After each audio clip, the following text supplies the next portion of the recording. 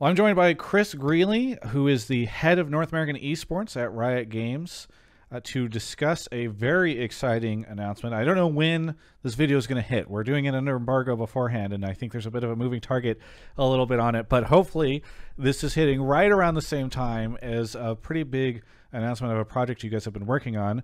So first off, Chris, thanks for joining me. What is the big thing you guys are announcing today?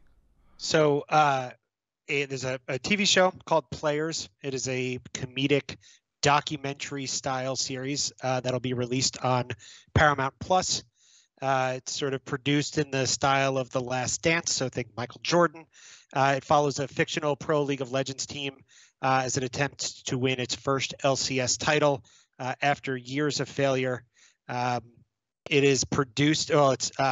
It's from the duo that brought the Netflix show American Vandals. So it's Dan Peralt and Tony Yacenda. Hopefully I didn't hack their last names. I just kind of know them as Dan and Tony. But they're the co-creators, the executive producers, and they've been working with us at Riot Games. And we've reached across to the LCS teams who are going to be kind of lending their brands and their logos to the show to add a little bit of realism for us. And I should ask immediately, because I know how much of the audience that watches this stuff are into animation. I assume this is live action. Yeah, this is live action. Live action. Okay. Well, obviously this is a really exciting and interesting thing. So just to clarify on some stuff, it is not a documentary. It is like a scripted narrative show. It's not going to be, because obviously we've seen time and time again, yep, obviously fantastic work has been done telling stories of actual players in the LCS and actual teams. This is not that, right? No, this is not that. This is a fictional team with fictional players kind of playing in a fictionalized, not to overuse the word, fictionalized version of the kind of LCS and LoL esports universe. Okay, so this has been fun for me as I've heard pieces and rumors over the past couple months. But it's actually funny because whenever I finally found out about this right before we did the interview, I had a flashback to like either early 2020 or maybe 2019 when I remember hearing like, oh, that's one of the American Vandal guys, and they were either at like a finals or at the studio or something. So if I recall correctly, and I'm not crazy, this is not something that's a new thing you guys have been working on. It seems like conversations have probably been going for a while. Yeah, so the showrunners have been sort of deep in the League of Legends world for like 2.5, 3 years. They've been at a bunch of finals. They've been at a bunch of LCS arena shows. Dan, who's one of the two co-creators, sat with me in Detroit up kind of in the nosebleed seats as we watched, and we kind of chatted through. But he spent a bunch of time with folks in the community. We've had some writers from the LCS who were in the writers' room with them. We've handed the script off to some of our casters and analysts for comments, and they're kind of working through a pretty long list of consultants to make sure at the end of the day they get to tell the story they want to tell, but that it reflects really well on the world that we all spend our time in, and want to make sure, like the big fear with a project like this is that it turns out like the SNL skit that they did on Worlds a year ago, which was entertaining, but like not really how we want esports or Riot esports presented to kind of a mainstream world. So I think we've been working really hard with them to make sure that we're presented in a way that feels really good for the people who put their blood, sweat, and tears into kind of all the things that we all do every day. Well, I was going to ask about that, especially because I already see the Reddit comments now and the Twitter reactions and stuff in my mind, and it's a word that I hate, but I know is used frequently, is cringe. Cringe. How do you make sure that this is not cringe? It sounds like you guys are already doing that, but I guess with a project like this, I can imagine it being difficult because it being such a high profile thing going on, a streaming service. There's probably a desire to make it so that like this is not just the LCS fans that will watch and enjoy it, but it's exciting for a broader audience. But on the other hand, I'm wondering how much fans should have their expectations pulled down a little bit, where like maybe there's some creative license that might need to be done in order to to make people to not have to explain like blue side, red side, and a bunch of different things, right? I wouldn't expect like a super deep dive into the strategy behind League of Legends, right? Think of this more as like Braveheart or The Patriot. It is a story being told against a backdrop. So With the Mel story Gibson. with Mel Gibson, Yes, right? okay. So Glad to hear he's involved. yeah, although maybe not with some of the stuff he's had going on in his Fair life, enough. but Yes. yeah. But if you think about more of the LOL esports, the LCS, we're a backdrop for a story that's being told. The main character is a bot laner. There's conflict with the bot lane and the support, right? Like there is a story that I think a lot of League of Legends fans will look at and say like, oh, I get that, right? Or like I've seen that in pro play, or I felt that in my solo queue games, without this being kind of an exposition on League of Legends. Does that make sense?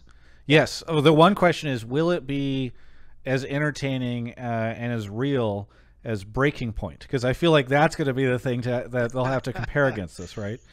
Yeah, I think you'll feel some Breaking Point flares in there. But, Gotcha.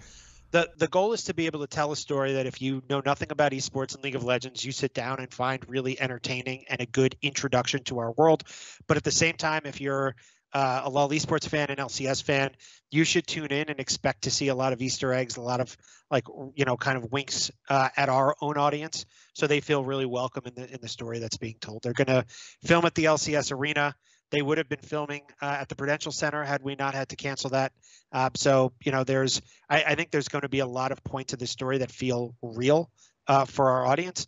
I don't know how you eliminate the cringe factor altogether, right? I think it is just, there's always going to be someone who looks at some scene, some storyline, some character, and they're like, oh, this sucks. But you do your best to tell a really entertaining story and make it feel really resonant for new audiences and our core audience as well. So it sounds like you said they're going to film. So I assume that development is right now where it sounds like maybe a lot of the writing has been done, but the filming has not started. Yeah, filming starts soon. I think the entire cast is like just about together. Scripts are done or like in pretty good shape. So that's kind of the point in their production cycle. How should we expect cameos? I guess are there going to be, because obviously it feels like there's a lot of opportunity here for us to see. I know there was that Ballers episode previously where we'd seen some of the players show up and all that. So I don't know if there's going to be anything like that.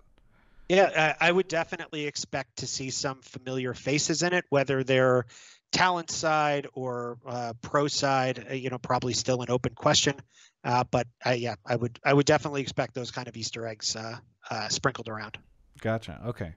So how did this all come about originally? Because I know you said that you guys had discussions previously, but I don't know who approached who. Is this like Riot being like, oh, we think this would be great, or they approached you? How did it all start? Yeah, we started our conversations with Tony and Dan, I don't know, how to be 2 years ago. They were working with Funny or Die, still are working with Funny or Die.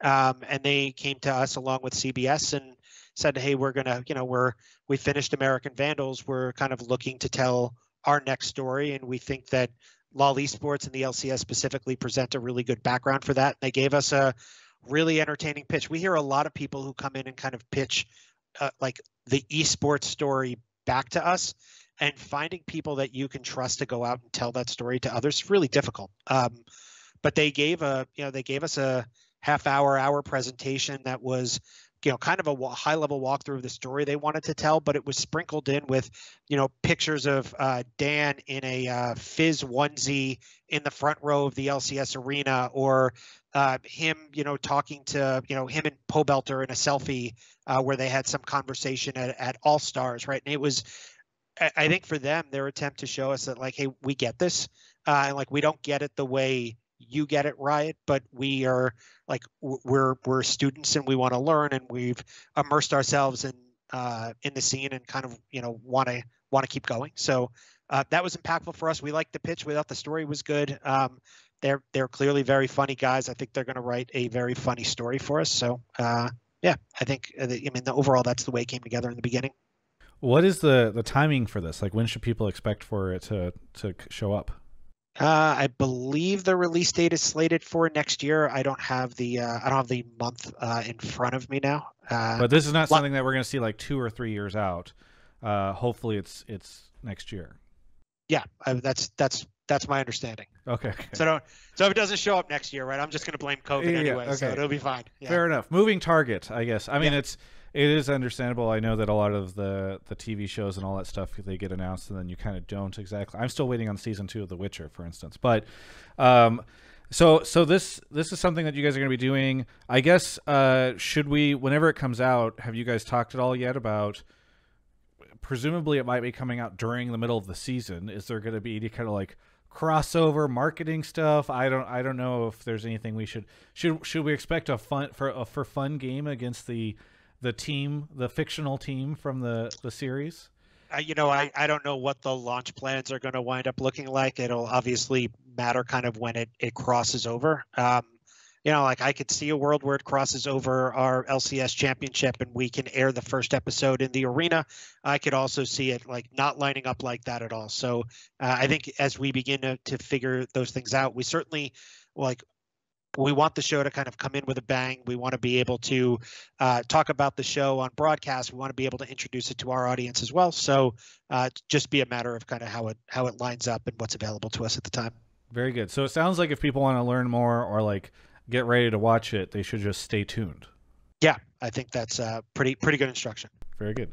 Well, thank you so much for chatting with me about this. Very exciting, very interesting to see how it's going to go about and who's going to make cameos and how everything's going to unfold. But I really appreciate you taking the time to chat with me. And for everyone else, you can check out my coverage of all things television right here on my YouTube channel. Catch you later. We are headed into finals, and this is my final outro. No, I'm just kidding. I'm going to make a ton more of these. But it is not the final time that I will promote Alienware, our amazing sponsor. Alienware.com/Travis. Check out the link in the description. Just do it, all right? It's a great way to celebrate finals by celebrating my sponsors. That's what I'm doing here. Anyway, if you haven't subscribed to the channel yet, please do that. That also helps. And there's some names scrolling across the bottom of the screen that have subscribed recently. You can end up on that list if you do too. So thank you so much for watching this video, and we'll catch you next time.